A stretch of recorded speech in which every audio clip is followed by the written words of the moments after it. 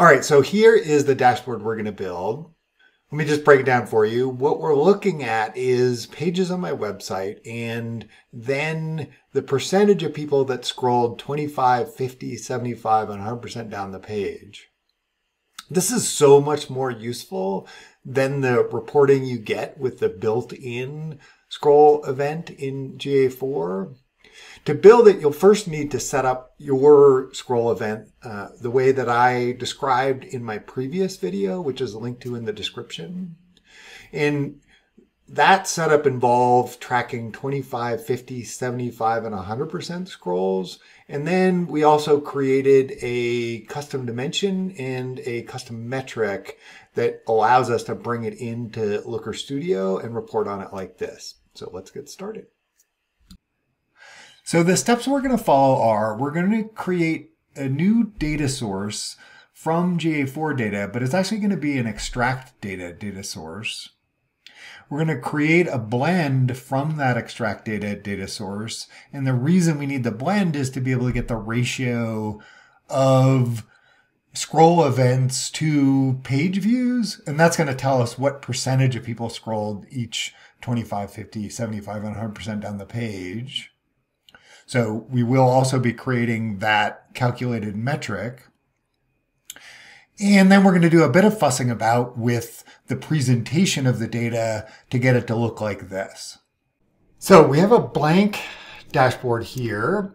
And one thing that I didn't describe, and you're welcome to try this yourself, we're going to create this blend.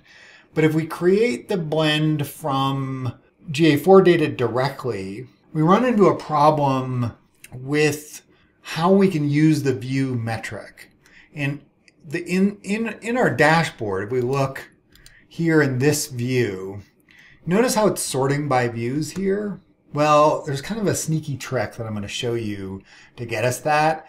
And the only way we can get it to work, the only way I could get it to work, is by using the extract data connector instead of connecting directly to GA4.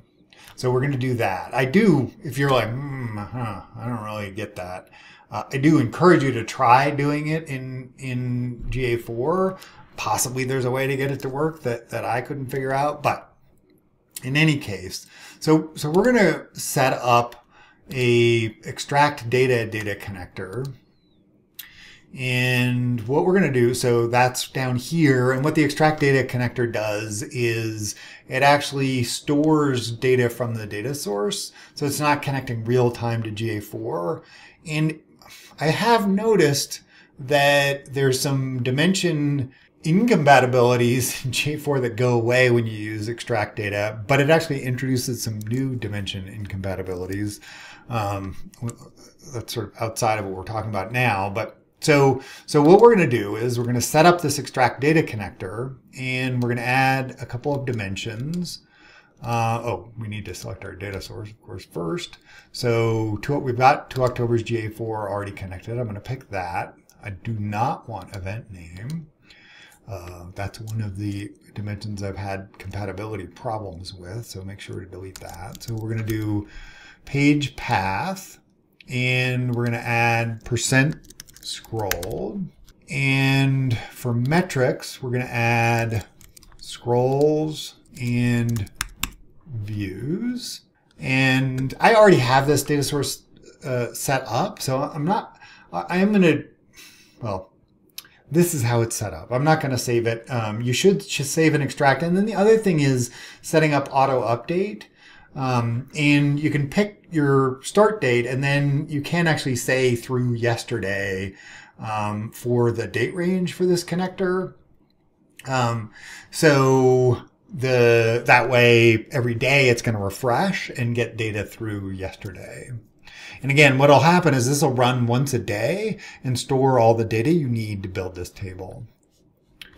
So, you do the date range over here. So you can make a custom date range, and you can set this one to be just, let's say, advanced. I don't want fixed. I want today to be -0, -1 day. What we want is -1 day. And then you can do a start date. You can do a variety of different things. All right, so I've already created this extract data connector. So I'm gonna get out of here, and I'm going to insert a table. We're gonna switch to the extract data connector, and it's got that data that I showed you set up. I'm going to pick page path as a dimension.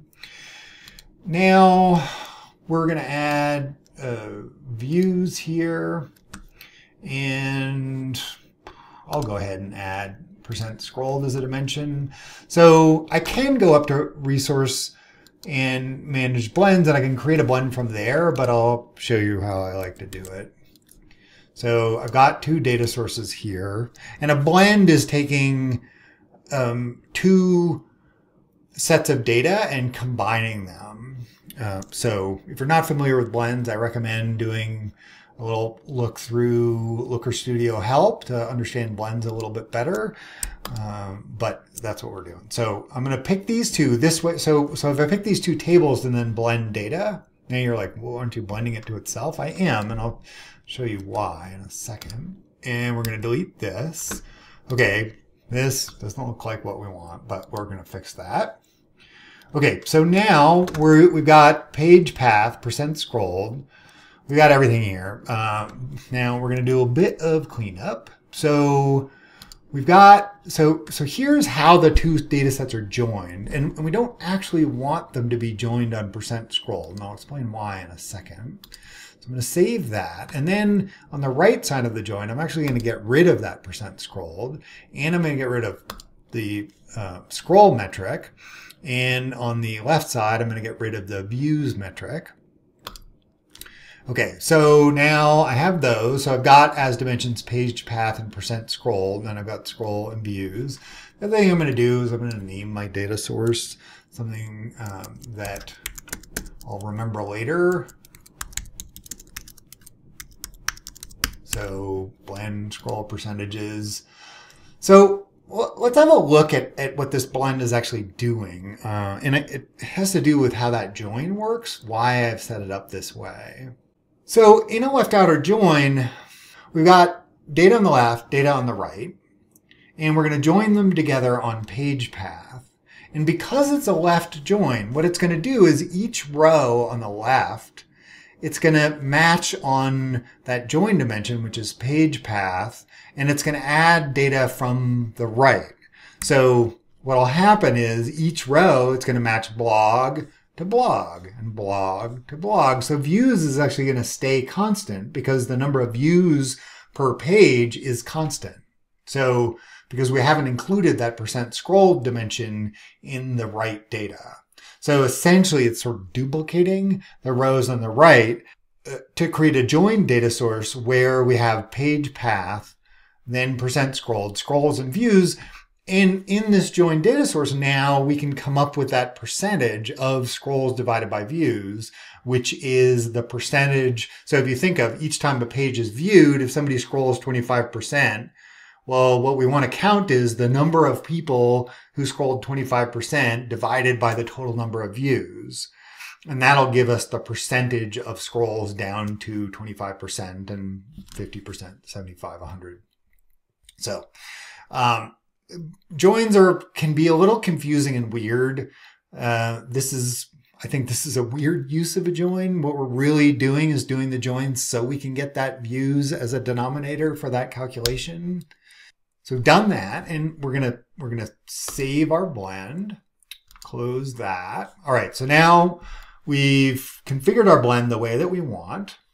We actually want this to be a pivot table. I'm going to add a heat map later on, but for now, just to make it a little, I don't know, just fewer things to look at, we're going to leave it that way. Our row dimensions that we want we'll start just with page path. Let's start there. And then for our column dimension, we want percent scrolled. Okay, now it's doing something curious here, is it's just counting percent scrolled as our metric. Now we could add the scroll metric and then a sum. And this looks a lot like the exploration that we set up in the last video in GA4.